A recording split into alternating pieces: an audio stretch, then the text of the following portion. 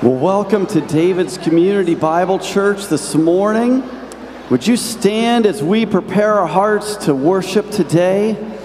And we're going to be opening with a song that we did in our VBS program, and it was very well received. So sing with us as we sing "Walking Free." The verdict was guilty, case closed. The end. No chance for me to ever leave this prison of my sin. I know it might sound crazy, but one day a key unlocked that cell. I heard a small voice say your debt's been paid by somebody else. And now I'm walking free.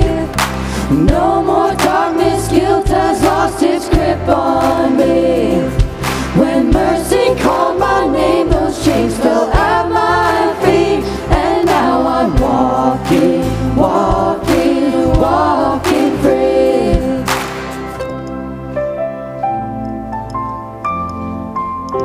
Now I ain't nothing perfect. I still stumble every single day. I still get knocked down, but the difference now is that's not where I stay.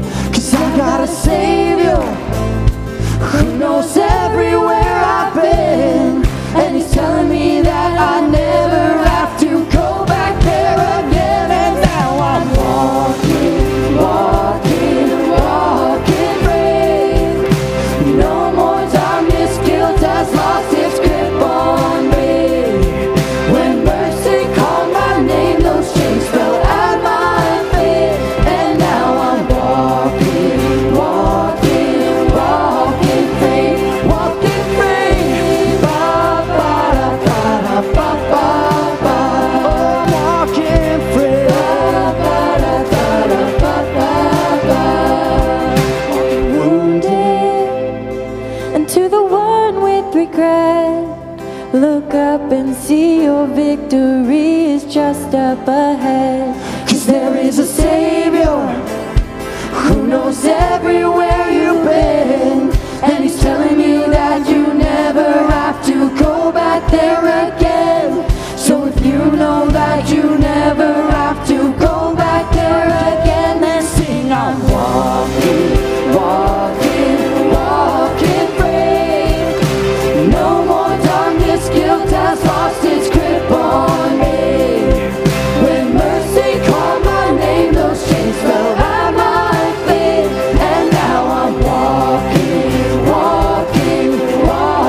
free. Ba ba da ba da ba ba ba. I'm walking free. Ba ba da ba da ba ba ba. I'm walking free. Ba ba da ba da ba ba ba. Oh, I'm walking free. Ba ba da ba ba ba. Oh, I hope you're walking free in Christ today. We're going to sing another song called Graves into Gardens about the transformation power of our Savior.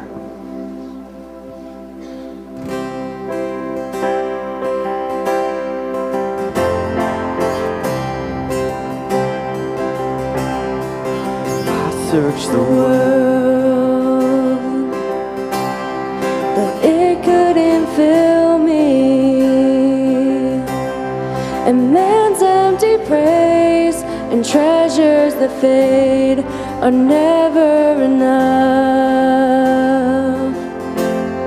And you came along and put me back together, and every desire is now satisfied here in your love. Oh, every voice, lift this up in worship. Oh, there's nothing better than you. There's nothing better than you, Lord. There's nothing. Nothing is better than you.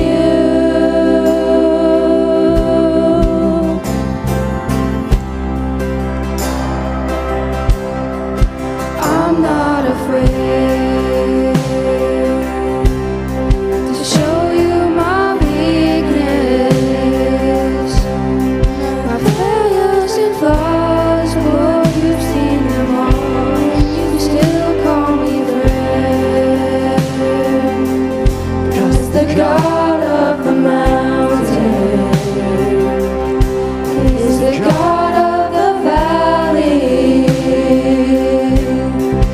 There's not a place your mercy and grace won't find me again. Oh, there's nothing better than you. There's nothing better than you, Lord. There's nothing. Nothing is better than you.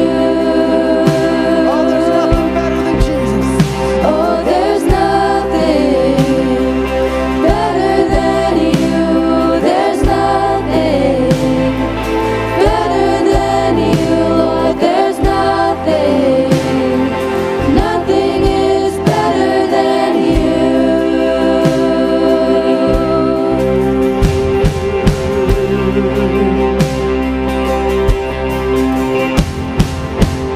You turn mourning to dancing. You give beauty for ashes. You turn shame into glory. You're the only one who can. You turn graves into gardens. You turn bones into armies. You turn seas into highways. You're the only one who can. You're the only one who can. Lift our voices and sing. Oh, there's nothing better than you. There's nothing better than you, Lord. There's nothing. Nothing is better than you. Oh, there's nothing better than you. There's nothing better than you, Lord. There's nothing. Nothing is better than you.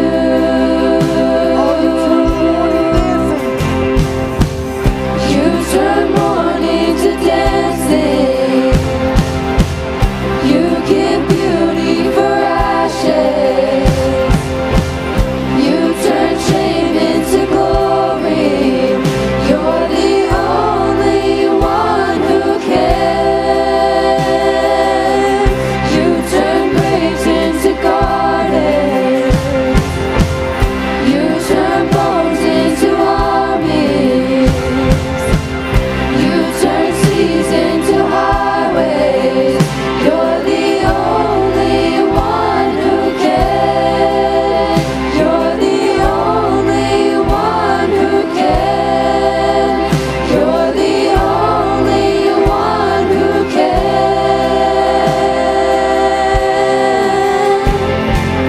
Oh, you're the only one. Praise you, Jesus. And you can have a seat this morning. I just want to say a big welcome to our guests this morning. I know we have several guests with us.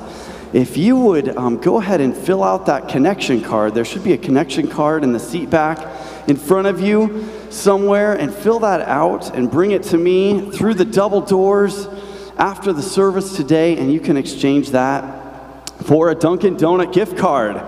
And usually Pastor Danny holds one of those up, but he is out hunting in Colorado right now.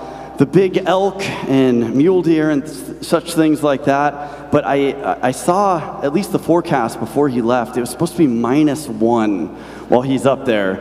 So, I mean, I'm just picturing Pastor Danny. He's from Florida, y'all. That boy's blood he's never seen anything below like 20 degrees, I don't think. So for him, -1 is going to be a big wake-up call. I hope his beard, keeps his face from getting frostbite, something like that. So anyway, want to say a big welcome to our guests. Also, on our next slide here, we have a recreation concert, and it's going to be Sunday, November the 13th at 6 p.m. So please come out. It's going to be awesome. We're going to have a great time watching them sing. They have tremendous harmonies and such. Also, we have a hymn sing next Sunday morning at 10:15. If you love the hymns of the faith, please come out at 10:15, and we're going to sing some great hymns of the faith together. Also, an announcement that isn't in my slides, but wanted to make mention of, is if you're interested in helping out decorating the church for Christmas, please come forward and meet with Cheryl Weaver after the service. I believe it's going to be right up here up front. And then she's going to get kind of a team and a plan together for decorating the church. So if you have interest in that, please come on out up front after the service for that. Also, we have our Thanksgiving Day meal at David's, and we have food donations that have been requested from you, from the congregation. You can sign up in the lobby today for all of the donations. And then also, we need volunteers on Wednesday to prepare the meals, and then also on Thursday to help serve the meals. And I believe people are going to be running out to shut-ins and things like that, help deliver and things like that. So we have a Thanksgiving Day meal. Next is our church photo directory. We are at 60%. So we went up 6% from last week or so. But we got to get to 70% this week, guys. So I think if we make a big push, go down after the service. It's not painful. Brian just snaps your picture. It's going to be really simple. And what we're going to do, though, is if you just keep refusing to do it, we're going to start scrolling your names up on the thing and just kind of, just going to call you out. So get it done before Danny and I have to call you out for not having your picture taken. It's simple. It's easy. Brian's right down there in the Sunday school room off the large fellowship hall. Go down and get your picture taken today. Next, we have a big thank you to our Fall Festival volunteers. Come on. We had some awesome, get this, I heard from Jill last night, 514 registered guests at the Fall Festival last night. It was our best attended Fall Festival. Now here's the thing, that doesn't include any of the volunteers. That's just the registered guests. With volunteers, that we're probably over 600, I would guess. So that is just a tremendous, best turnout, I believe, since I've been at David's. And wasn't it an awesome night out? Man, like 60 degrees and sunshiny. What a great night. So thank you so much for all your efforts that you poured into the Fall Festival. Next, we have our ushers headed forward right now at this time. And tonight, we do not have youth. Pray for Danny. He's having a whole different experience up in Colorado right now. So just pray for him. I just hope he comes back alive. At this point, we'll take that as a win. He's at 10,000 feet. He's never been above 100 feet before, or 200. What are we at here, like 200 and some feet, 300 feet? I don't know. He's never been above wherever we're at here. Peters Mountain is his high water mark as far as elevation. So he's cruising around at 10,000 feet right now, seeing white spots, I imagine. Not snowflakes, even though they're up there too. But yeah, pray for his oxygen deprivation to subside. Let me pray for our offering.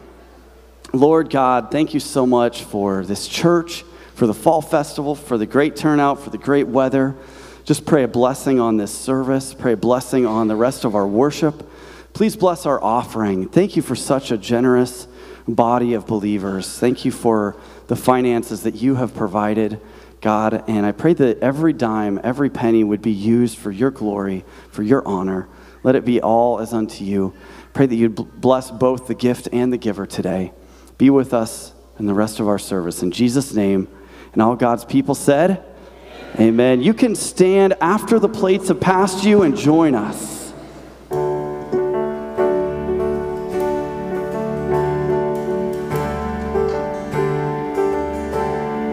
Christ is my firm foundation,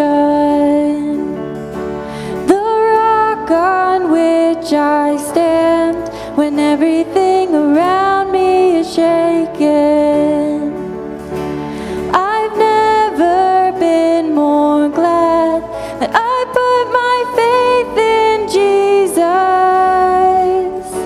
'cause He's never let me down. He's faithful through generations.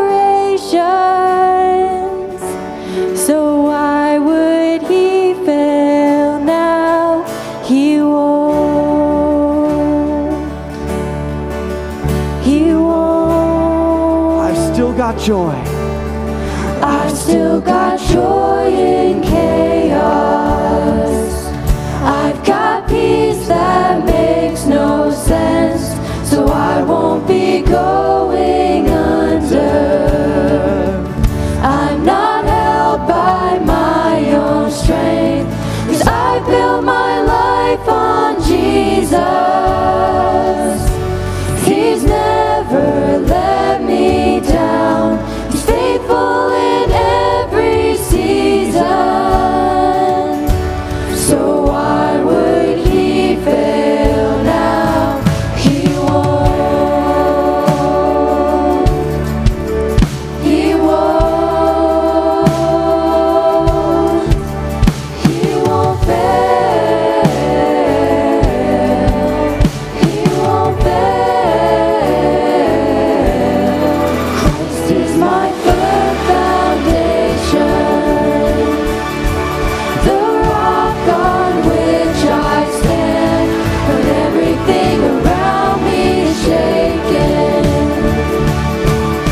I've never been more glad that I put my faith in Jesus,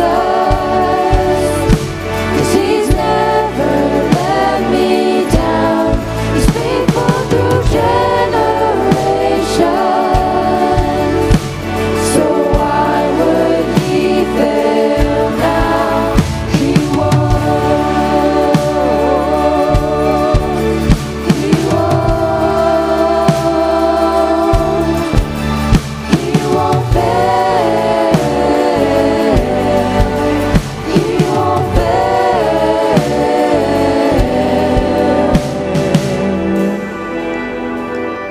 Rain came, wind blew, my house was built on you. I'm safe with you. I'm gonna make it through. Rain came, wind blew, my house was built on you. I'm safe with you. I'm gonna make it through. Yeah, I'm gonna make it through. 'Cause I'm standing strong on you. Yeah, I'm gonna make it through.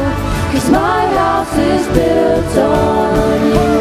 Christ is my firm foundation, the rock on which I stand when everything around me is shaken. I've never been more glad that I put my faith in Jesus. He's never let me down. He's faithful through generations. So why would He fail now? He won't. He won't. He won't fail. He won't fail. He won't. He won't. He won't fail. He won't fail.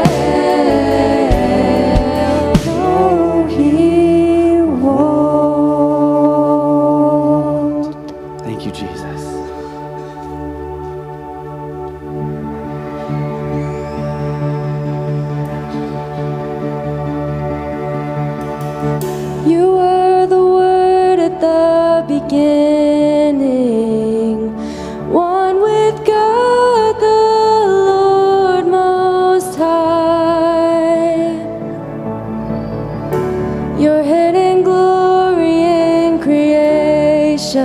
Son, now revealed in you are Christ.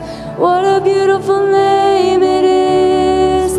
What a beautiful name it is.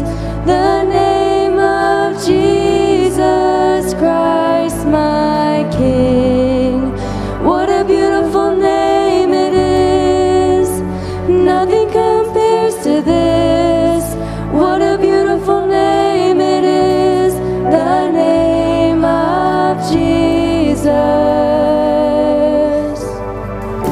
You are the Word at the beginning, one with God the Lord Most High. Your hidden glory in creation, now revealed in you are Christ. What a wonderful name it is. What a wonderful name it is. The name of Jesus Christ, my King. What a wonderful name it is. Nothing compares to this. What a wonderful name it is. The name of Jesus.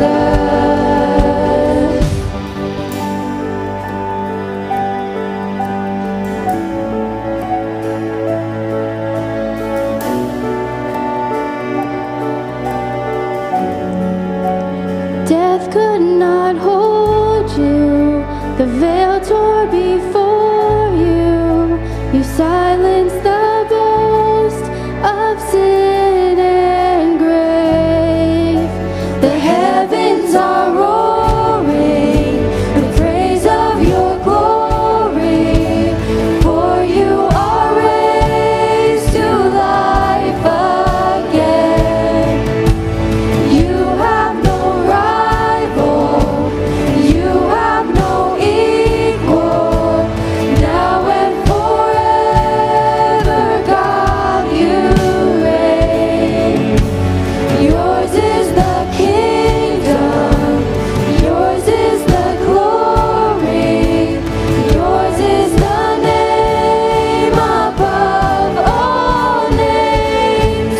What a powerful name it is.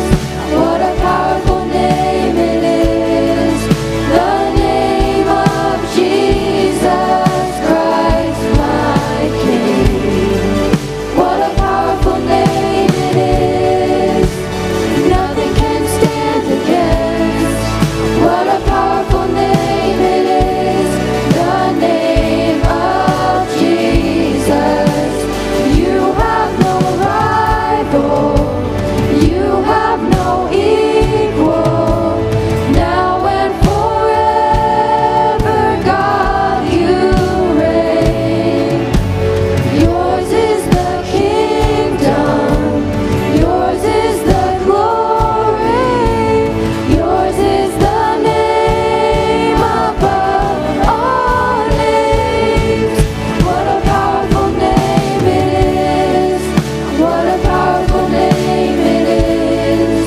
The name of Jesus Christ, my King. What a powerful name it is. Nothing can stand against. What a powerful name it is. The name of Jesus. What a powerful name it is. The name of Jesus. What a powerful name it is. The name of Jesus. Let's just worship with all our hearts. What a beautiful name it is. What a beautiful name it is. The name of Jesus Christ, my King. What a beautiful name it is. Nothing compares to this. What a beautiful name it is. The name of Jesus. Thank you, Jesus, that yours is the most beautiful. the most powerful, the most wonderful name that's ever been uttered in all of history. Yours is the name above all names. So Jesus, I pray that your name would be glorified in this place. We know that you can transform lives. We know that you can change hearts as only you can. God, we just give ourselves to you in every possible way. I pray that you would work in our hearts today, mold and conform us to the image of Jesus Christ. Pray that we would not leave here the same way we came in, that we would be changed. God, use us as instruments in your hands for your glory. We pray this in Jesus' holy and precious and wonderful and mighty name. And all God's children said, amen. Are you past the point of weary? Is your burden weighing heavy? Is it all too much to carry? Let me tell you about my Jesus.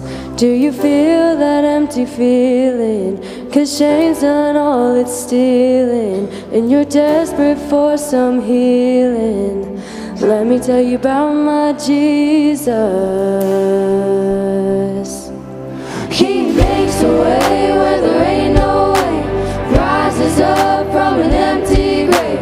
Ain't no sinner that he can't save. Let me tell you about my Jesus. His love is strong and his grace is free, and the good news is I know that he can do for you what he's done for me. Let me tell you about my Jesus, and let my Jesus change your life. Hallelujah, hallelujah, hallelujah, amen, amen.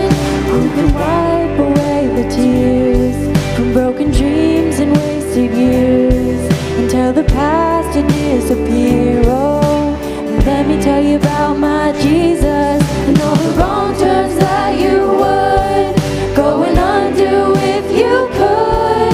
Who could work it all for your good? Let me tell you about my Jesus. He makes a way where there ain't no way, rises up from an empty grave. Ain't no sinner that he can't save. Let me tell you about my Jesus.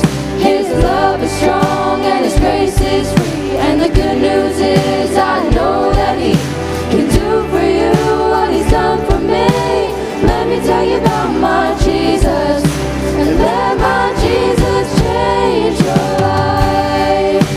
Hallelujah, hallelujah, hallelujah, amen, amen, amen. Who will take my cross to Calvary, pay the price for all my guilty? Who would care that much about me?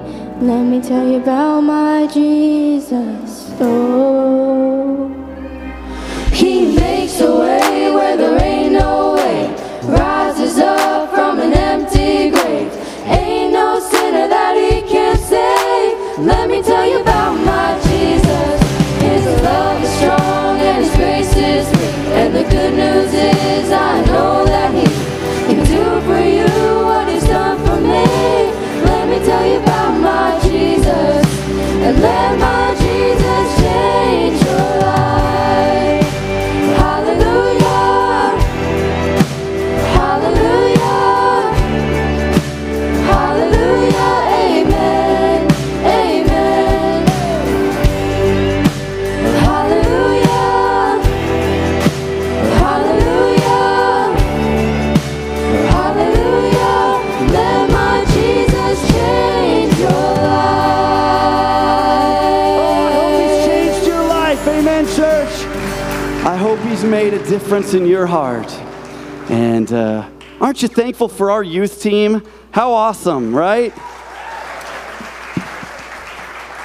I'm a little biased, but this is my favorite youth team around. I think they're pretty awesome. So anyway, our children ages 4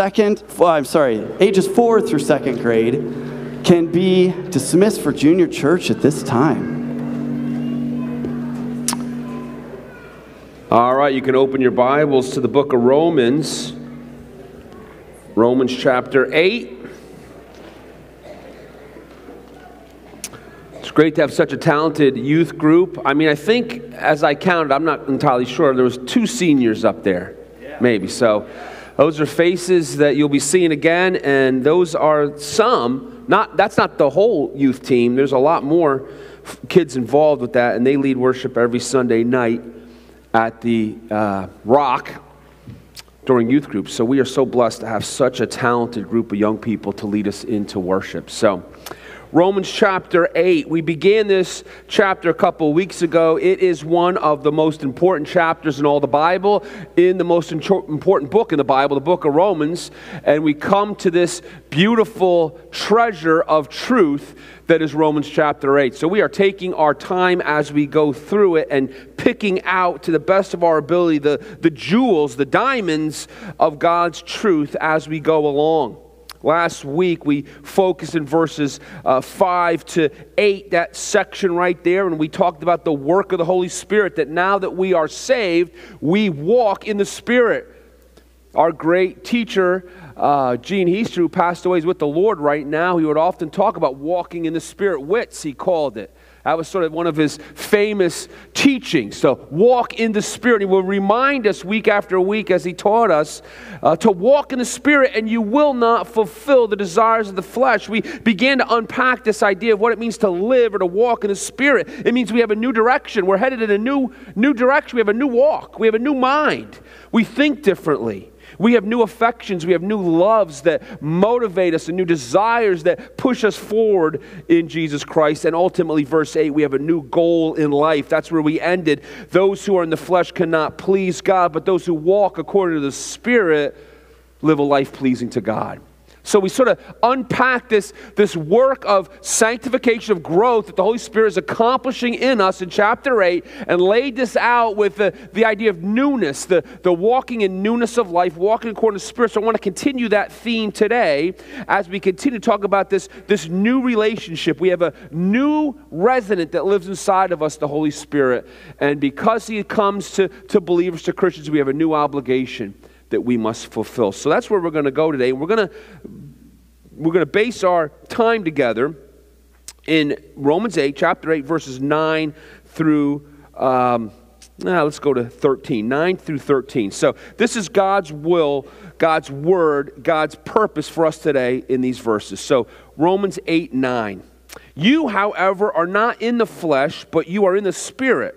For in fact, the Spirit of God dwells in you. Anyone who does not have the Spirit of Christ does not belong to Him. But if Christ is in you, although the body is dead because of sin, the Spirit is alive because of righteousness. If the Spirit of Him who raised Jesus from the dead dwells in you, He who raised Christ Jesus from the dead will also give life to your mortal bodies, your physical bodies, through His Spirit who dwells in you. Verse 12, so then, brothers and sisters, we are debtors, not to the flesh, to live according to the flesh. For if you live according to the flesh, you will die.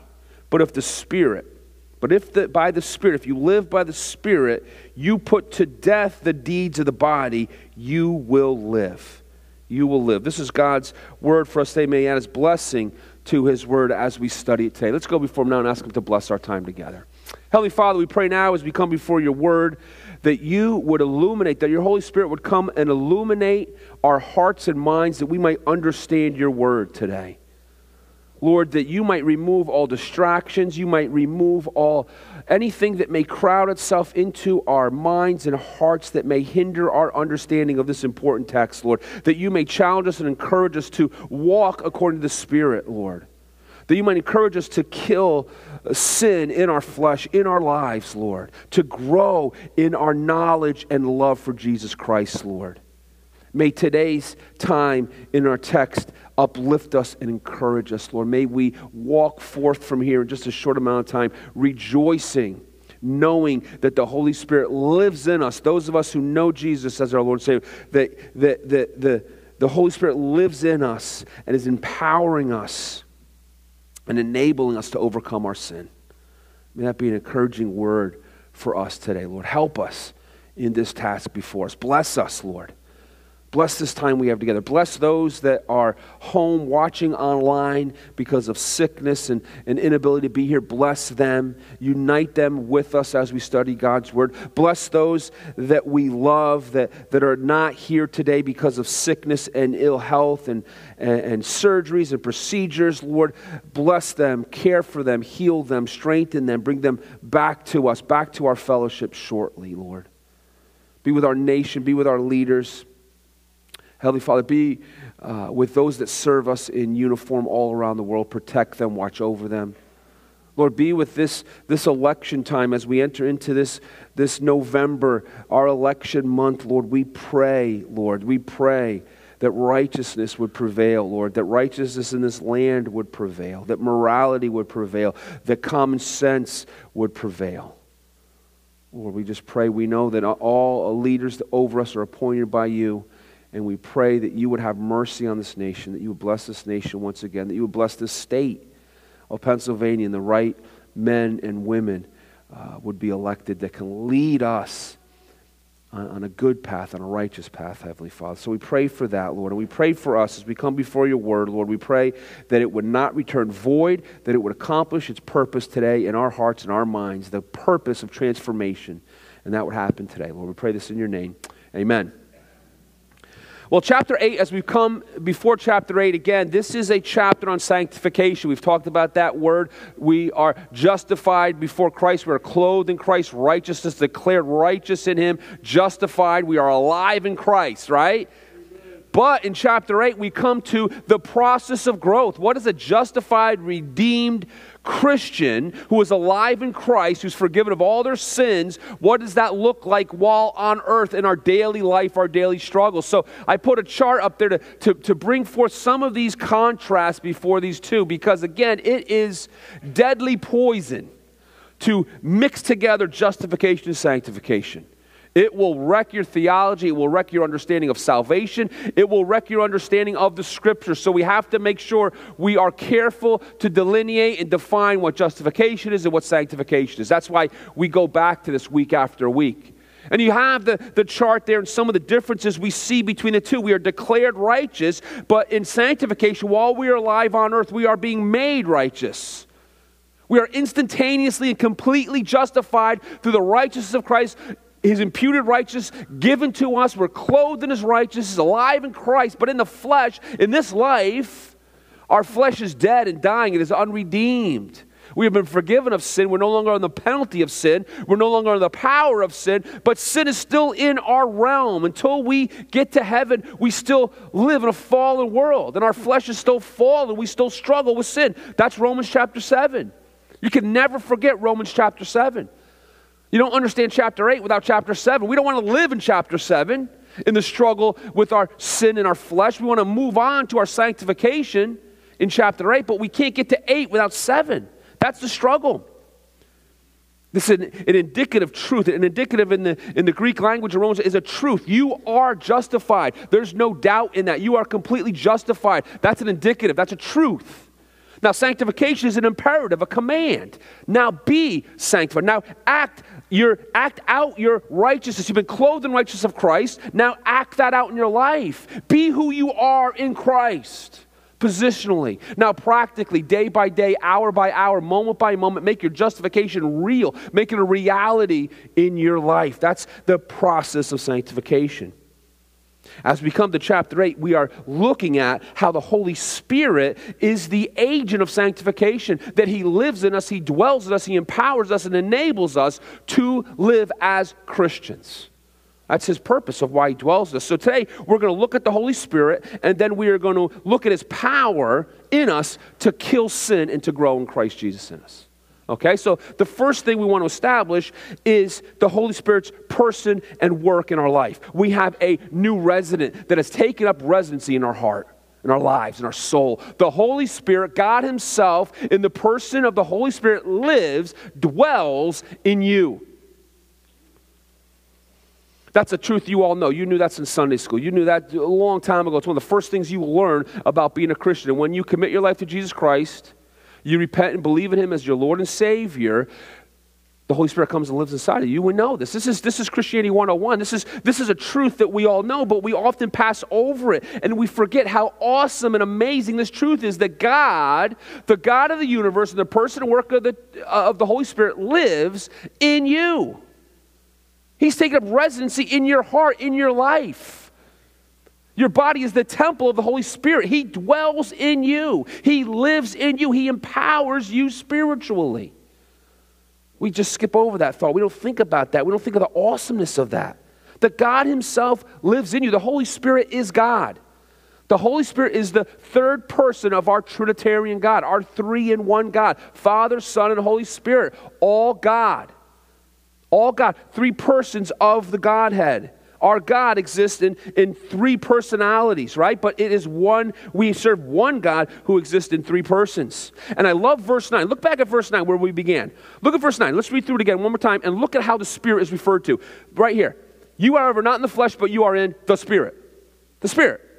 Holy Spirit. The Holy Spirit. In fact, the Spirit of God, so now the Spirit is referred to as the Spirit of God, dwells in you, and anyone who does not have the Spirit of Christ, that's another way he's referred to, does not belong to him. So in this one verse, we have the Holy Spirit referred to in three different titles. The Spirit of God, and the Spirit of Christ.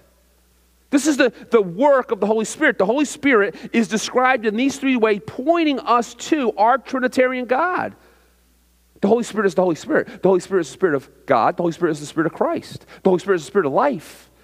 We see these different titles for the Holy Spirit, all pointing to his mission to work in us. But here in verse 1, you are seeing a very Trinitarian verse that is pointing us to that our God exists three in one. So to say the Holy Spirit is the Holy Spirit, to say the Holy Spirit is the Spirit of life, to say the Holy Spirit is the Spirit, to say the Holy Spirit is the Spirit of God or the Spirit of Christ, you're saying the same thing. It's the same person. The Spirit of God, the Spirit of Christ. So we could say, let's extrapolate, we could even say this. Christ lives in you, God lives in you, the Holy Spirit lives in you. Are all those three statements the same? Yes. They're the same. They're all true. The Holy Spirit has taken up residence in you. Therefore, God has taken up residence in you. The Spirit of Christ lives in you. The Spirit of God lives in you. This is the God we serve, the three-in-one God, and the Holy Spirit is God. And here's the amazing truth, that he has taken up residency in us. He dwells in us. Verse 9, the Spirit dwells in you. Dwells, lives, resides inside of you. 5 times in verses 9 through 11, in just these 3 verses, 9 times we have our union with Christ mentioned. 5 times in these verses we see in you or dwells in you. In. That word in is an important word. We live in Christ. We're united with Christ, and Christ lives in us. This is our union with Christ. We are united with Christ. We are baptized into Christ, into his life. We are baptized into his death. We are baptized into his resurrection and his ascension. We saw that in chapter 6. We are united with Christ. We are one with Christ. This is the promise of the Holy Spirit, that he will live in us. That we are part of him and he is part of us. This is the promise that Jesus laid out for us all the way back in John in the upper room as he is teaching about the Holy Spirit. One of the main things Jesus tells his disciples on this last night he is with them as he teaches about the Holy Spirit is that the Holy Spirit will live in you. God will live in you. John chapter 14, verse 16, Jesus says, and I will ask the Father, and he will give you another helper, another paraclete. We talked about that last week. One who will come alongside you. Another, that word, there's a couple words in Greek for another. This is the specific word that means another of the same kind. You will get another God, another one like me. Not another God, but another one who's exactly like me, the Holy Spirit. Not a different other. The same other, another that is like me, that is God, the helper, the paraclete. He will walk beside you. He will be with you forever. Even the Spirit of truth, that's another title the Holy Spirit has, whom the world cannot receive because it neither sees him nor knows him. But you know the Holy Spirit. You know him because he dwells with you and he dwells in you. That's a promise. Acts 1:8 says it, right? You will receive power when? When the Holy Spirit comes upon you. He will empower you to what? And Acts 1:8 gives us very specific, to be my witnesses, to be my martyrs, my martyruses in Jerusalem, Judea, Samaria, and ends of the earth. This empowering presence of the Holy Spirit, he will be with you, he will live in you. The major proof, the most relevant major proof that you are a Christian is that the Holy Spirit lives inside of you. That's proof number one, that the Holy Spirit lives inside of you. Every blessing you receive as a Christian, everything good you receive spiritually in your life comes directly through the work of the Holy Spirit in your life. Without the Holy Spirit in your life, there's nothing good in your life. Nothing good. Not even like 0.001% of goodness. There's nothing good. All the good in your life, all the blessings in your life has been brought to you through the person and work of the Holy Spirit indwelling you as a Christian. He's promised to us. He lives in us. He's God. He baptizes us. One of the first things the Holy Spirit does is he baptizes us. The baptism of the Holy Spirit. The baptism of the Holy Spirit in Scripture refers to salvation. When you hear I'm baptized in the Holy Spirit, you should think I'm saved. I know Jesus. That's the act of salvation. It means that at the moment of salvation, when you confess Christ as your Lord, you believe in Jesus Christ as your personal Lord and Savior, the Holy Spirit comes and resides in you completely and totally. That's the baptism of the Holy Spirit. It happens at the moment of salvation. That is salvation. There is no second baptism. There is no second work, or you don't have to, after you're a Christian, get the Holy Spirit. He is in you at the moment of salvation. You are baptized into the Holy Spirit, in the Spirit, at salvation. You say, well, how do we know that? There's so many verses about this. We know this because we study the Bible in a systematic way. We have a thing called systematic theology, and we have books out in our bookstore, and Wayne Grudem writes this book that we use. It's called Systematic Theology. What it means by that is a system of theology means that they take a topic, in this case the Holy Spirit, and they go from Genesis to Revelation on this one topic. What does the whole Bible say about the Holy Spirit? Not just one verse, not just one book, the entire Bible. And as we study, the entire Bible on the Holy Spirit becomes very clear, and truth on the Holy Spirit becomes very clear. That he indwells us at the moment of salvation. See, you got to be careful when people teach you and they cherry pick verses. They'll take a verse out of context, one verse, and they'll stick it over here, and then they'll teach truth based on that one verse. Say, wait a minute, that verse needs to exist in the system of theology that we know about that.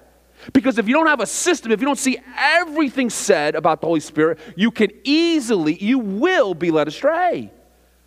That's called topical, cherry-picking verses. You can prove anything from the Bible by just taking verses out. That's not how we study God's Word. We study God's Word as a system. What does the whole Bible teach about the Holy Spirit and salvation? It teaches that at the moment of salvation, you are completely, totally immersed and indwelt with the Holy Spirit.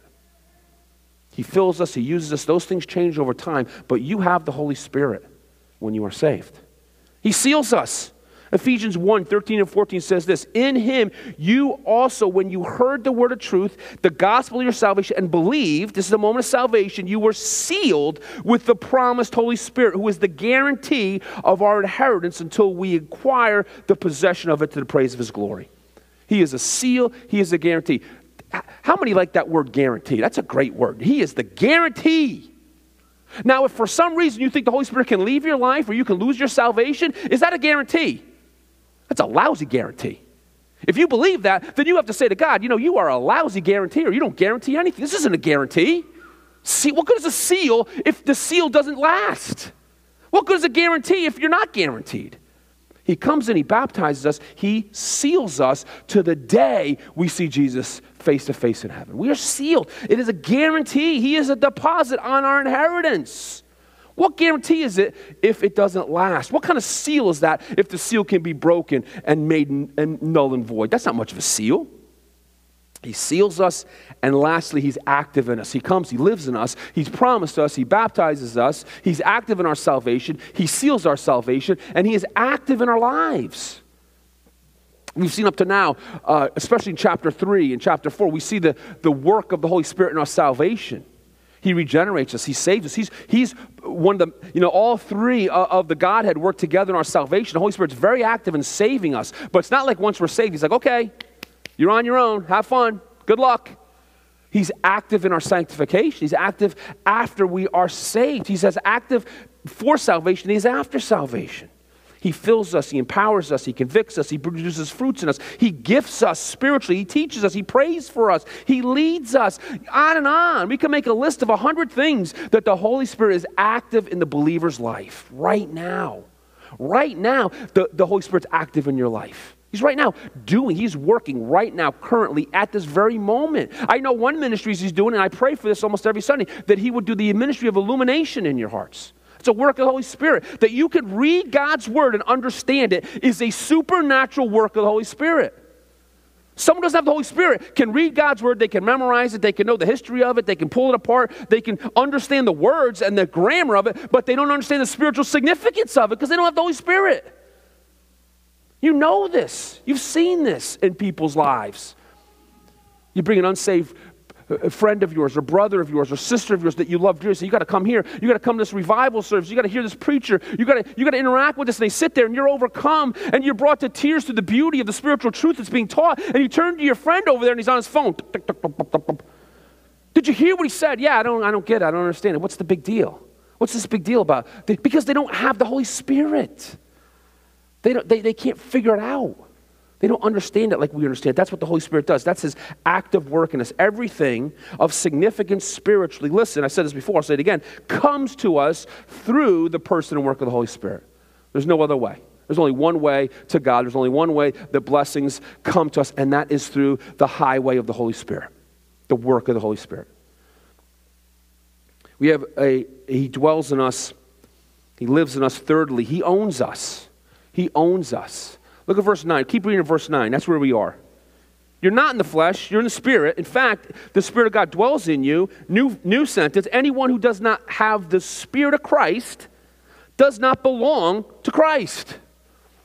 If you don't have the Holy Spirit, you are not one of Christ's followers. You're not a believer. You're not a Christian. The Holy Spirit's work is to make us, cause us, listen, to belong in Jesus' family, in God's family. He's the one who brings us into the family. He's the one who unites us with our Father. He's the one who makes us part of the family. Through the work of the Holy Spirit, we belong to Christ through the Holy Spirit. That's a great privilege. We're going to talk a lot about this next week. Because when we get into verse 15? Man, there's a great doctrine there. It's called the adoption. We are adopted as sons. We're going to get into that next week. I don't want to go too far ahead. But you can see in these verses, immediate verses all around us, we belong to him. We are sons of God if the Holy Spirit leads us, verse 14. We are adopted, verse 15. We are heirs with Christ. What does that mean that we're heirs with Christ? It means God has a family, and he looks at us as sons, like he looks at Jesus Christ, and Jesus Christ being our elder brother, the firstborn, the elder brother. You know, he's the head guy, but we're all brothers as well. In this family line, we are heirs with him. Look at these privileges. We're going to pull these apart next week, but the Holy Spirit causes us, it is the agent whereby we are adopted, we are born into this family, we now belong to the Father. What manner of love is this? That we would be called the children of God. What kind of love is this? That the God of the universe would look at Alan Briggs and say, that's my son. What love is this? What is this? What power is this? Who in their biggest dreams could ever come up with the audacious truth that the God of the universe would call me his son? I mean, a human being, it's beyond human comprehension. There's no human mind that could ever conceive such a great idea. It had to have come from God. Because who would have sat down and thought, the God of the universe wants to call me his son? He wants me to be in his family. He wants me to sit at his table. He wants to fellowship with me. He wants to eat with me. He gets joy from knowing me. That always blows my mind, right? Because you think of the relationships we have, and there are people you can't stand and you have a tough relationship with, and you see them come and they bring anything to your life but joy. You're like, oh my goodness, here they come again. Oh, Lord, give me patience. Give me strength. Give me strength with this one. Oh my goodness. And you can't find any commonality. There's no joy. You don't want to grow in this relationship. You want to get away from this relationship. And yet the God of the universe looks at that person who you can't even stand and look at and says, that's my precious child. I love them. I love to spend time with them. I want to hear from them. I want to commune with them. I want to talk with them. You say, okay, Lord, you can, because I don't want to. He takes great joy in that we belong to him. So the Holy Spirit introduces us into this family of God. We're going to, again, talk about this next week, but verse 9 is already hinting at it. That through the Holy Spirit, we belong to Christ. Fourthly, the Holy Spirit's work in salvation is a work of regeneration. And I'm always tempted to go back to the definitions of these words, but I've given you these definitions, hopefully, in the past, and you remember what these words mean. Verse 10, but Christ is in you, the Holy Spirit's in you, the Spirit of Christ, Christ is in you, God is in you. Although the body is dead because of sin, the Spirit of life is life because of righteousness. We are alive spiritually because the Holy Spirit, the Spirit of life, lives in us. He is life. He brings life to us. So if He lives in you, you're alive. You're spiritually alive. You are alive in Christ. Our flesh is dying, but we are alive in Christ because the Holy Spirit has given us this life, because He is the Spirit of life.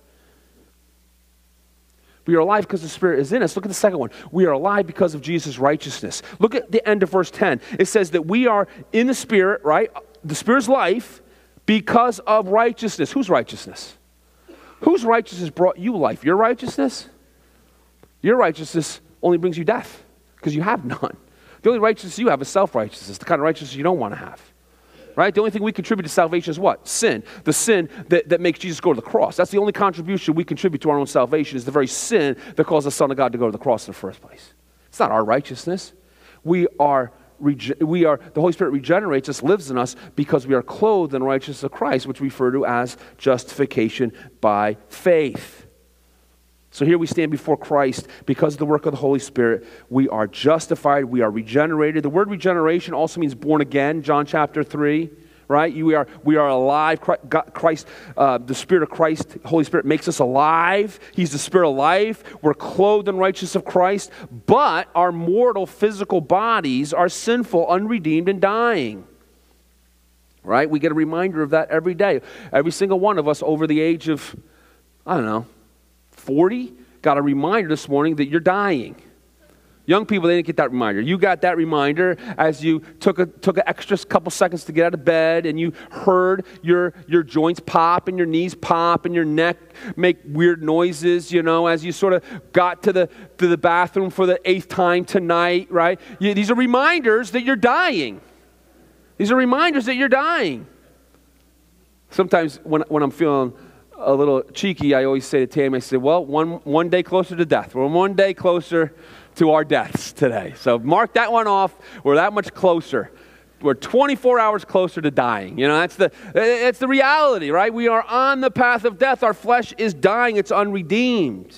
This is why chapter 7 is so important in Romans, because the Apostle Paul is saying, in our flesh, the presence of sin in this world, although sin is dead to us, it's still here.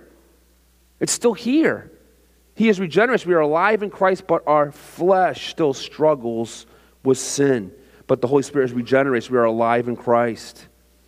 And here's the good news. We are alive spiritually, and we will be alive physically, right? Because there's the hope of resurrection. We've been regenerated. We're alive spiritually. Look at verse 11. Right on the heels of our regeneration, our spiritual new birth, comes our physical new birth. Look what it says. If the Spirit of Him who raised Christ from the dead dwells in you, He who raised Christ from the dead will also give life to your mortal bodies, your physical bodies, through His Spirit who dwells in you. He's regenerated. You are alive spiritually. You are saved, justified, redeemed, set apart. You are alive in Christ. You are forgiven of all your sins, declared righteous in Him spiritually. And guess what? God's got a plan for you physically too. God cares about your physical bodies. He cares about flesh and blood. It's just not a spiritual work, it's a physical work. Because guess what? The Holy Spirit who regenerated you spiritually will resurrect you like He resurrected Jesus Christ. That's awesome. That's an awesome, hopeful thing. That gives us great hope. And think of how He said it. He just didn't say, the Holy Spirit will resurrect your physical bodies one day. You know what He says? He said, just like He raised Jesus from the dead, He's going to raise you from the dead.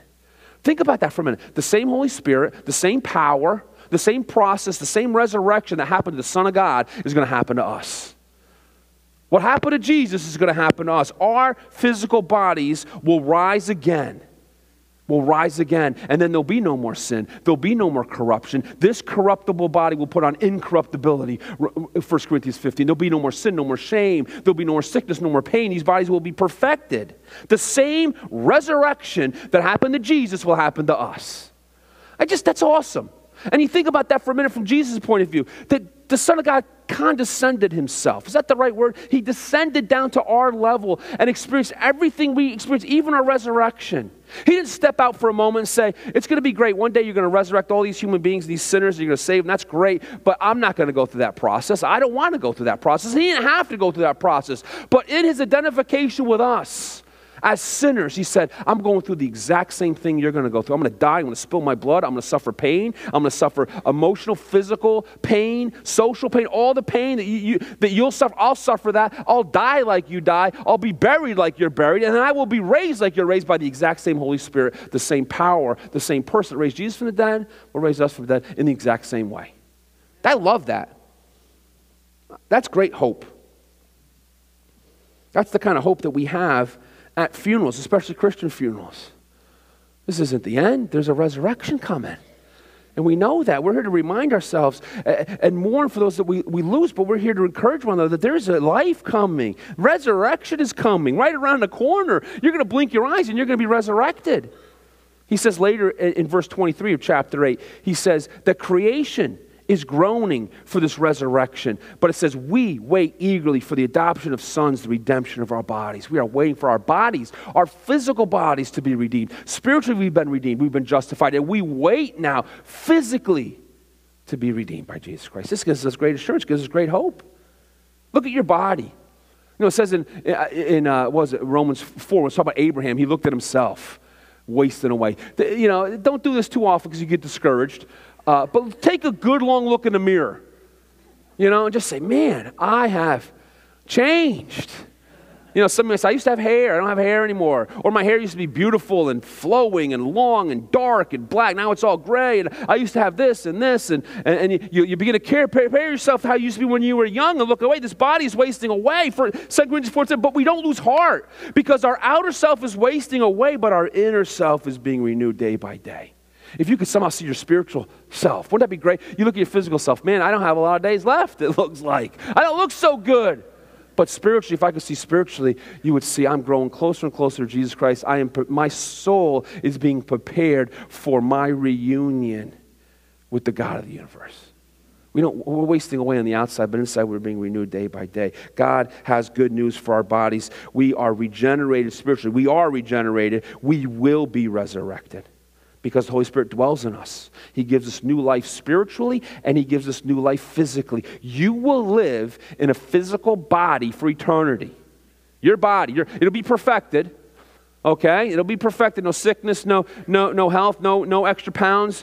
You know, Lord willing, you know, we'll be perfect in heaven, and we'll live forever in our physical form. We'll have other abilities, but this is the way God meant for us to live for eternity. So here we are in the flesh, and we are wasting away in the flesh. Sin is still hampering us. It's still ensnaring us in the flesh. Spiritually, we're alive.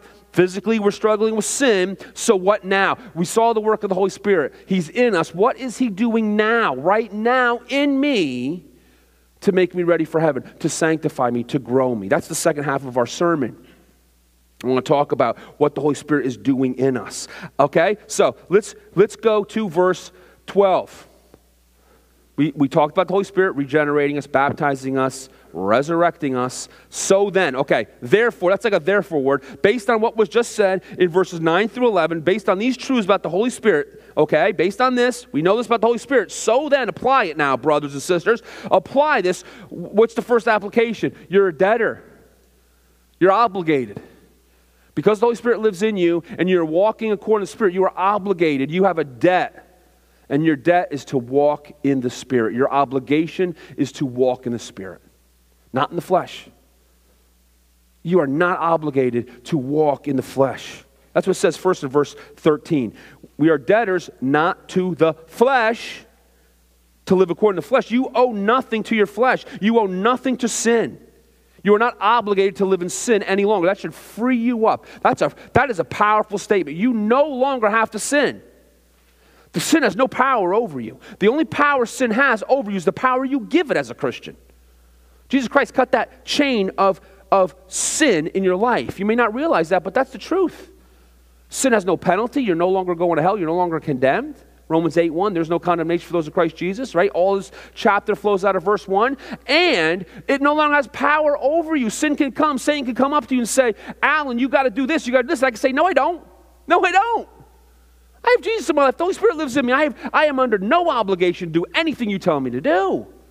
Sin no longer can control you unless you let it control you, right? You got to know this. As an unsaved person, you have no choice. You can only do what sin tells you to do. But as a believer, you have a choice now. What are you going to do? How are you going to live your life? Which way are you going to walk? We are not obligated to the flesh. The flesh does not control us, has no power over us. We do not live in the flesh. We do not live in the realm and the reign of sin. We live in the realm and the reign of Jesus Christ. We are under the Holy Spirit's authority. Therefore, do not let sin reign. Don't let it reign in your life. Look what it says at the end of verse 13, 12. You live according to the flesh, verse 13, the beginning. For if you live according to the flesh, you're going to what? You're going to die. You're going to die. If you live according to the flesh, let's put it this way. If your life is categorized and defined by the flesh, you are not a Christian. You are on your path to die. I don't care what you say. I don't care how many times you go to church and read your Bible, all stuff. If you live a life that is categorized and defined by living according to the flesh, by definition, you are not a Christian. A Christian can choose to live by the flesh for a time. I recommend you don't. We can struggle with sin. We can go in and out of sin. But if your life is only and always defined by living according to sinful desires, your own selfishness, you are not a believer. You're not a believer. You should have no assurance of your salvation. That's what it means to live according to the flesh. So as a believer, stop living by the flesh. Stop operating by the flesh. And don't envy dead people. Your life, your job, your neighborhood, hopefully not your families, but maybe your families, are filled with dead people going to hell that have rejected salvation, rejected the way of Jesus Christ. Maybe they paid lip service to it. Maybe they said things, but they've rejected that. They're dead. They're on their way to hell. They are walking by the flesh. It says right here that you will die. That's what this world is filled with dead people on their way to hell. And it should break your heart. And you should do everything you could possibly do to rescue them and get them to heaven. But what you should never do is envy them. Envy these dead people. Why would you envy a dead person? Why would you envy someone who's gone on the way to hell? Why would you look at their life and say, I wish I had what they had. I wish I could do what they did. I wish I was like them. Why would you ever envy someone who is on the broad path to hell? That's stupid. That's downright dumb. You should pity them. You should witness to them. You should love them enough to share the gospel with them. But the one thing you should do is not envy them. These are dead people. Why do you want to envy them? Why do you want to live like them? Why do you want to live like them? The Bible talks about people that have the very scent of hell, the very scent of hell on them. They smell like hell. Why would you want to live like those people? Makes me, this is not a time for a joke. Well, maybe it is a time for a joke, living it up a little bit. But this rich guy, had a brand new sports car. I don't know, what's a big sports car? A Lamborghini. Are they still around? Ferraris. I don't know. I'm a pastor. I don't know anything about these things. A new Corvette. I don't consider that a luxury sports car. I mean, that's low end, But okay. So the rich guy's getting buried in his brand new Corvette, and they're looking at him and say, wow. Someone says, that's living. That's living. He's dead. He's in his car. He's not dead. He's dead. That's not living, but that's how we look at it. That's how we envy dead people. Look what he got. Look what he has. He doesn't have anything. Don't envy people that are on their way to hell. That's stupid. We're not obligated to the flesh. What we are, second point, is obligated to live by the Spirit and to kill sin in our lives. Verse 13 is very clear. For if you live according to the flesh, you will die. But if the Spirit lives in you, or the Spirit you live by the Spirit, you will put to death the deeds of the body. You'll kill sin, and you will live.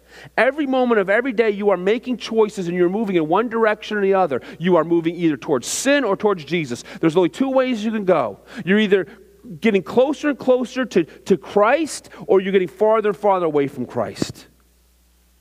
Every day you're making your justification a reality in this world, or you're making your condemnation a reality in this world. That's the only two ways. You're moving in one of two ways. You are growing, and as a Christian, Christians grow towards Jesus over time. You step back. I've been a Christian for however long. You step back and look at your life and say, I'm moving closer and closer to Jesus Christ. That's called sanctification, by the way. That's what sanctification is. We're not moving towards sin. We're moving toward Christ. We're not moving towards the flesh. We're moving towards Christ. That's just this verse. 8:13 is an essential verse when it comes to our sanctification. Right here, 8:13. It's such an important verse. In fact, an entire book was written on it called The Mortification. That's an old way of saying killing. You mortify, like we have morticians, you mortify death. And it was written by John Owen, and it was written in 1656. Here's a copy of it. This is an updated copy. The Mortification of Sin. How you kill sin in your life. How the Holy Spirit empowers you to kill sin in your life, because that's what you got to be doing. John Owen's famous quote that we still quote today, be killing sin or sin will be killing you. One or the other. You're moving one way or another. Either you're killing sin or sin's killing you. You're moving towards sin in the flesh, or you're moving towards Jesus Christ. One or the other. And in 1656, he wrote this book, and the whole book is based on chapter 8, verse 13. It's written on this verse. The entire book, The Mortification of Sin, is written based on chapter 8, verse 13, and he's giving us ways and reasons to kill sin.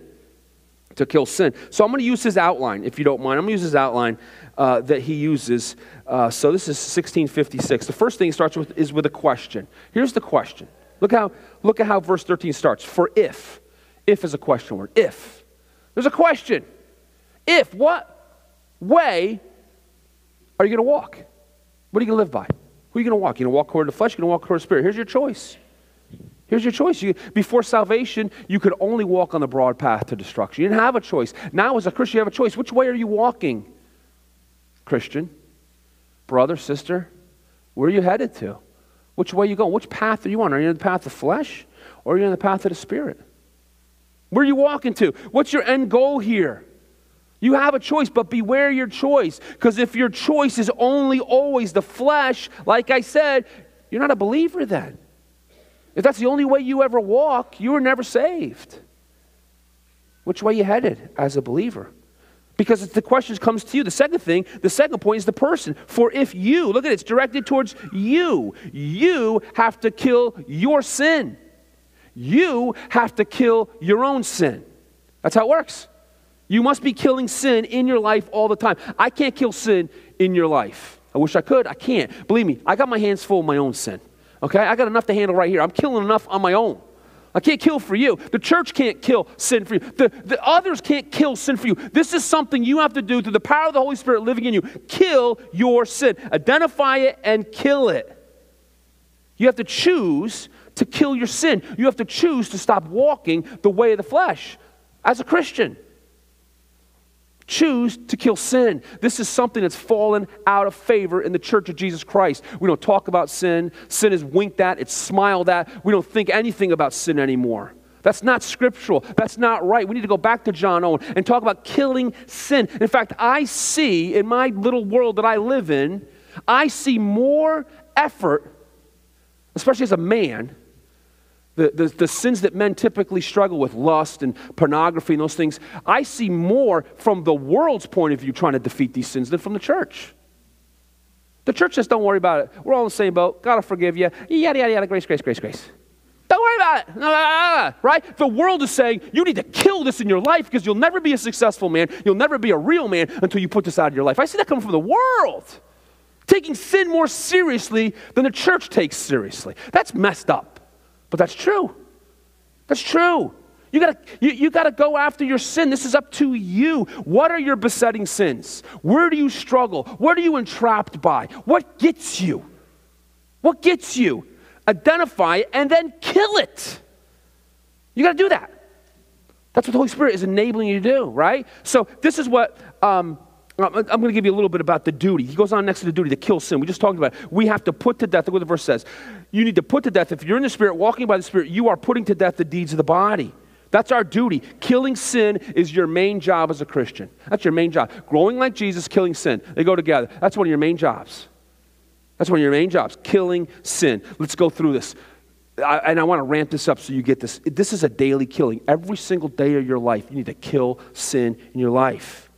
You get up in the morning, you start killing the sin in your life. You wake up and you murder your old man. You murder your old man. You ruthlessly kill that old man in your life, that old nature that's dead spiritually, that keeps haunting you. You kill it. You murder it because it comes back and it keeps coming back. Later on in the day, your old man comes back, begins to whisper in your ear some kind of temptation. What do? You turn around and you kill it again. You keep killing sin in your life every day, all day. Kill your sin. Do not allow a foothold in your life. Don't allow a beachhead in your life, because if you allow sin, a beachhead in your life, oh my goodness, all manner of sinfulness and wickedness will come out of that. You kill it every single day. You kill sin. Secondly, it's a serious killing. Again, like I said, we don't take sin seriously anymore. We need to get serious about our sin. You know, it's hunting season. I'm reminded about this all the time. Well, most of you, you're hunters. All of you are hunters, probably, right? You love hunting, hunt, right? And hunting is the process of killing.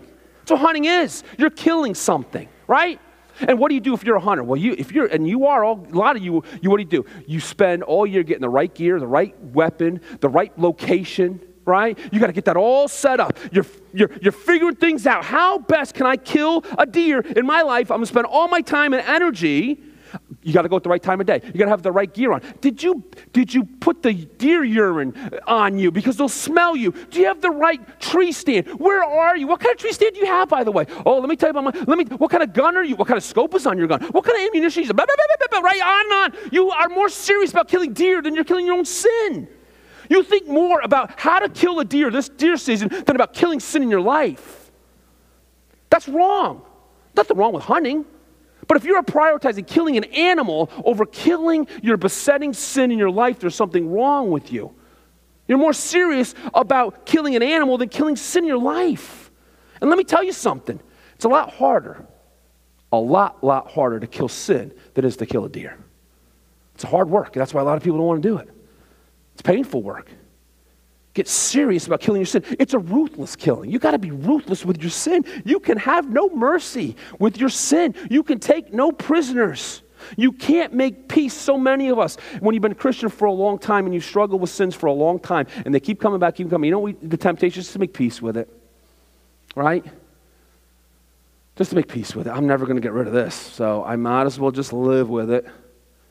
I'm not going to get rid of this, not going to kill this. There's no way I can kill this. You make peace, you learn to live with it. This is a big problem in the church. This is a big problem. This is a problem that leads to discouragement and defeatism in the church of Jesus Christ because we've made peace with our sin. Don't treat your sin as harmless. Don't treat it as cute or small, right, or insignificant. You know, and this is the best way. When your sin is small and insignificant, stomp on it and smash it to death when it's little and cute.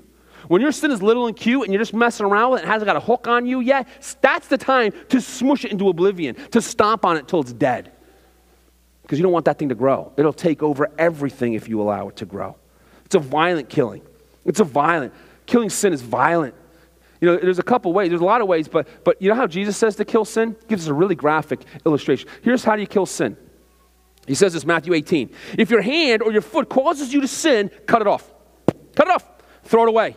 It is better for you to enter the eternal life crippled or lame than to, with 2 hands or 2 feet, be thrown into the eternal fire. If your eye causes you sin, tear it out. Throw it away. It's better for you to enter with 1 eye than 2 eyes to be thrown into the hell of fire. Pastor, I can't stop looking at pornography. You know, pluck your eyes out. That'll do it. Pull them out. Pull them out. That'll do it. You can't see it anymore. Can't see nothing now. Now, Jesus is not being literal here, but he is trying to give us the seriousness, the importance of sin in our lives. Pluck it out. Cut it off. Cut it off. That's serious. Strangle it, suffocate it, starve it, choke it out. Don't feed it. Be ruthless with your sin. It's a hard killing. Sin does not want to die. It does not go down easy. It's not an easy kill. You don't sneak up on sin. You don't sneak up on it. You never sneak up on it. It's not easy to kill. In fact, when you kill your sin, and if you've ever had to kill a besetting sin, an addiction or something in your life that you spent years going after, you know it's a gruesome killing. It's gruesome. It's ugly. It's an ugly killing. There's a lot of blood, a lot of broken bones, a lot of guts spilled out, a lot of tears, a lot of sleepless nights, a lot of frustration, a lot of anger, a lot of pain. There's a lot of that in that. A lot of sweating, a lot of hurt. That's how you kill sin. It's not a pleasant thing. It's a hard thing to do. It causes a lot of collateral damage. It's a gruesome thing. It will fight you. Your sin will fight you to the death. It does not want to give you up. So when you go after it, it's going to fight as hard as it possibly can to stay in your life. You cannot treat sin with softness and kid gloves. You can't be gentle with your sin. Again, the church culture of today winks at sin, smiles at sin. Oh, sin, we're all sinners. We're all in the same boat, right? We're all in the same boat. That boat's going to hell, by the way. But we're all in the same boat, going to hell. Isn't that great? Let's just comfort each other with the truth that we're all going to hell together. That's great. Going to hell in a bucket, but at least I'm enjoying the ride, right? We're all going. That's how the church treats sin. It's not a big deal. Don't worry about it. We're all sinners. We all got our own sin. You're not going to get rid of it. This is what we're being taught in church, not to kill our sin, but to live with our sin. We need to reclaim and reteach the doctrine of sin. When is the last time you cried over your sin? When's the last time that in a moment of prayer or study of God's word or doing something, God brought home to you, the Holy Spirit brought home the conviction of sin in your life to the point that you wept over it? Some of you have never wept over your sin because you've never thought about your sin. Well, I'm just like anybody else. Come on. I mean, everybody does this. Everybody does this. Everybody does that. What's the big deal? What is the big deal about sin? I sin, you sin, we all sin. We're all in the same boat. We're all okay. We all come in here sinners. There's no change involved. Don't tell me to change and put away my sin because we're all sinners. Let me tell you this too. And I'm guilty of this sometimes because it's really easy to identify sin out in the world. We got drag queens teaching kids. We've got our president interviewing a transgender pervert and saying, I'm going to make sure that we can have transformation of children at age 13. Oh, that's great. Let's do, that's clear. What we hardly ever do is we point it back in ourselves. The problem the church is having is not the sin out there. It's what? The sin in here.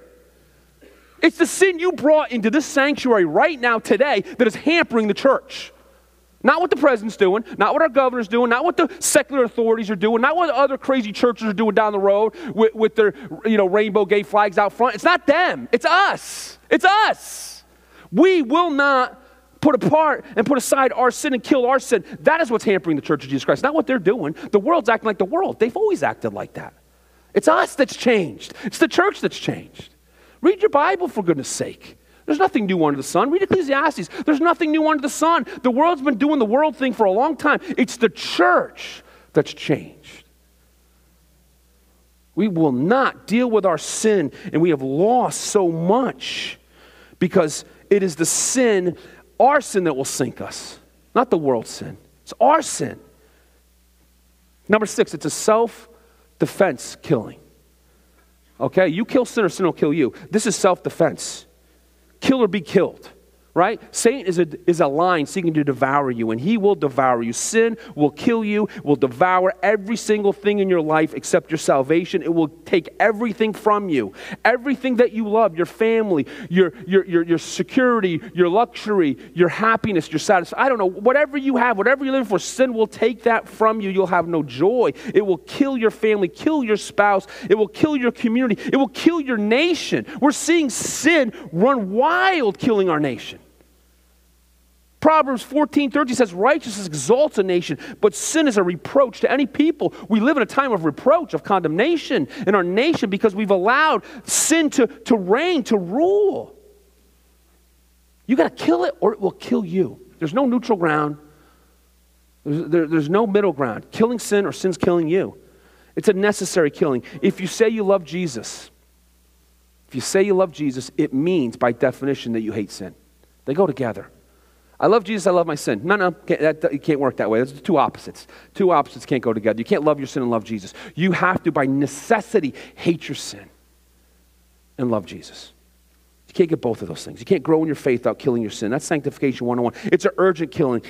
Right now, if by the mercy of God, through my stupid sermon right now, the Holy Spirit's working in your life in a way that He hasn't, and He is putting His finger on something in your life right now, in this moment, do it. Do it now, right now. Kill your sin now. Don't put it off. Don't. That's what Satan wants you to do. Oh, Pastor made a good point about killing sin today. I'll have to think about that tomorrow. You won't think about it tomorrow. Don't do that. Do it now. Do it right now. This is urgent. Purge it from your life. Throw it away. Cut it off. Tear it away. Burn it. Destroy it. Give it away. What did Jesus say to the rich young ruler? He says, your idol is money. Give it away and follow me. And what did he say? I can't. He's too rich. He couldn't kill sin in his life. And Jesus loved him. He looked at him, he loved him, and he walked away from Jesus Christ. That could be you. That could be you right now. Jesus is saying something to you. Holy Spirit's saying something to you right now. Get rid of this. Cut this off. Pluck this out. Stop this. And you're saying, oh, I can't. And you're walking away from it. You got to realize the urgency. It's a premeditated killing. You got to premeditate. You have to have a plan on how to kill your sin. You got to have a plan on how to kill your sin. I used to tell my teenagers this when I was youth pastor. If you want to be pure in your relationship with your girlfriend and you're waiting until you're alone in the back seat with your girlfriend, that's too late to have a plan. It's too late. You lost the battle already. You got to have a plan up front. This is a premeditated killing. You got to have a plan. You have to have a strategy. Okay. I know my sin. I know my temptation. I know when in the day I'm tempted. I know how I'm tempted. I know who I'm tempted around. I know this because I know me, and here's my strategy. Here's my plan. You got to have a plan. You got to have premeditated murder on your mind. How am I going to murder my sin today? How am I going to get rid of it? How am I going to kill it today? I got some challenges today. I'm going to be around some people who are going to influence me to sin. I know that. I know the guys like to go out, have a few drinks after work. I know that I can't control myself when I'm having drinks. I know this is going to happen. I know that she's going to be there. I know that she's tempted. I don't know what it is. You know it's coming. You got to have a plan, a strategy. When this happens, I do this. When this happens, I do this. I leave. I don't go there. I make sure. You got to have a plan. Do you have a plan? Do you have a plan? When greed, lust, anger, pride comes up in your heart, do you have a plan to stomp it down? Because if you don't, you're going to fall to it. We win or lose in our minds, right? And lastly, it's a liberating killing. Kill sin, and you will have such joy and power and purpose in your life. Some of you have never been free from sin. When you begin to kill sin, it will lift you to a higher level. You'll never understand. You'll have the joy of the Lord in your life. You'll feel literally like a freed slave, like a freed prisoner. You'll be like, I cannot believe the shackles that used to bind me, my greed, my anger.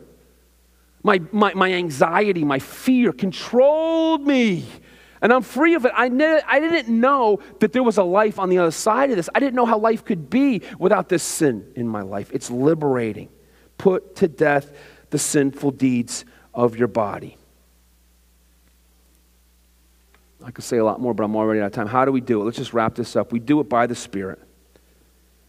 Put to death the deeds of the body. If you live by the Spirit, you put to death. We do it by the power and work of the Holy Spirit. Let me give you just a few practical ways. We don't have time to develop these. Number one, cultivate a desire to kill sin. This is what John Owen says in Mortifying Flesh. When you sin, consider the guilt of your sin. Consider the danger of your sin. Consider the evil of your sin.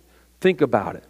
And cultivate a desire to want to kill sin. Secondly, meditate on God's word. The weapon we have is the sword of the word of God. The sword. Meditate on God's word. We need God's word every day. Meditate on God's word. Pray for deliverance. Pray for deliverance. Make this a matter of prayer. Seek the Lord. Pray and ask for strength. Fourthly, practice obedience. Practice obedience. I know I'm going quick. We don't have time. You can get them later. Practice obedience. You know what that means? Maybe this sounds so simple. Just stop doing it. Just stop. Or start doing something you should be doing. Stop doing what you shouldn't be doing. If you have the ability, just stop it. Just stop. Some people don't. Some people have addictions and other things. These habits have grown up and have power over them. If they don't, then simply stop doing it. Simple. You want to lose weight? Stop eating snacks. Just stop it. Just stop eating snacks. Oh, you just can't. Well, then we gotta have another strategy. The main strategy is just stop. Don't buy them. Don't fellowship with them. Don't be around sin. Don't be around sinful people. Don't go to places where you know you're tempted to sin. If you have to get a new job, you get a new job. Get out of there. Where if you're tempted to sin, you can't. Then you do it. Third, stop using your members for sin and stop being drawn away by your sin. James says that we are drawn away by our sins and enticed. Don't be drawn away. Let's go back to hunting. Well, I don't know if this is hunting. I don't know. You're in the woods, right? And you're walking and you hear a twig break behind you. Right? Be ready. That's sin. That's sin. You just heard it. It's creeping up on me. It's crouching at my door. There it is. The lion. Be ready. Be alert. Don't be drawn away by it. Oh, what is that? What's that? Like in the movies. What's that sound? Let me go investigate that sound. That's what we do as Christians. What was that? Was that sin? I don't know. Let me go check in this dark room over here. Oh, it was sin. You're in. Be aware. Be ready. Don't be drawn away. It wants to draw you away. It wants to lure you away. Don't take the bait. Don't be stupid. Don't take the bait. And some of you have been taking the bait for decades. You know the bait. You know what it is. You entertain something in your mind you should never entertain. You think about something you should never think about. It's a familiar road. In fact, science will even tell you there's some kind of drug that's released, some kind of endorphin release when you sin because it feels good. So you're reinforcing these pathways in your mind and in your thinking to continue in sin. Don't do that. Don't be drawn away. Be alert. And here, number 5, I'm going to start hitting this one really hard in the coming weeks. Get to church. Make church a priority. There is power. There is power. Sitting in these pews, under the Word of God, singing truth, praying, fellowshipping, all that. There's power in that to fight sin. You can't do it by yourself. And what happens? What happens? What does the Holy Spirit ultimately work in us? Look at the end of verse 13. Put to death the deeds of the body, and you will live. You'll live. Don't you want to live? Don't you want to live? Don't you want to live here and now, the abundant life Christ promises? Don't you want to live in eternity in a place that He's preparing for you? Don't you want to live? You will live. This is our sanctification. This is our process of growth. Let's pray. Heavenly Father, I pray that this verse came home to us, Lord. I pray that truth came through in some way, in some fashion, that somehow the power of your Holy Spirit can latch onto something and drive it down deep into our hearts and minds, Lord. We are sinners, and we have become comfortable with our sin. We have made peace with our sin. We have given sin not just a beachhead in our hearts, but a home, a mansion, a whole military base right in our hearts to wreak havoc in our lives. And we've done this over time, and we've been given nice little head pats by other Christians and given excuses and justifications for why we sin, Lord. Let's just throw them all out the window. Help us to get rid of all of those and go back to square one and see our sin for what it is, an affront to you. An affront to your grace and your love for us. It is the kiss of Judas. Every time we sin, it is a betrayal of what you've done in our lives, Lord. We are under the obligation to walk by the Spirit now, not by the flesh. Drive that point home to us. We need it. We need it. I need it. We need this, Lord. That we might be a holy people, a righteous people, a good people that seek you first, that live by you and by your law and by your rules, that when the world looks at us, they see a qualitative difference in us, a different type of life, a different type of living, and they see it and they notice it, Lord. That's how we know that we are progressing in our sanctification, Lord. And I pray that would be true for me and my brothers and sisters here today. Press that upon us, Lord. We pray this in your name. Amen. Let's go ahead and stand up as we dismiss.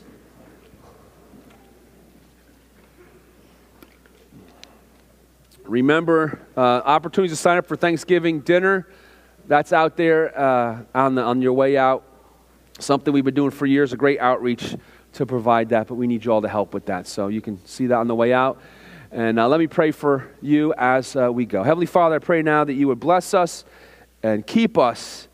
Pray that you would shine your face upon us and give us grace and give us peace. Lift your countenance towards us and bring us Holy Spirit power, real power, not a feeling of power, not an experience of power, but the power to kill sin in our lives, Lord.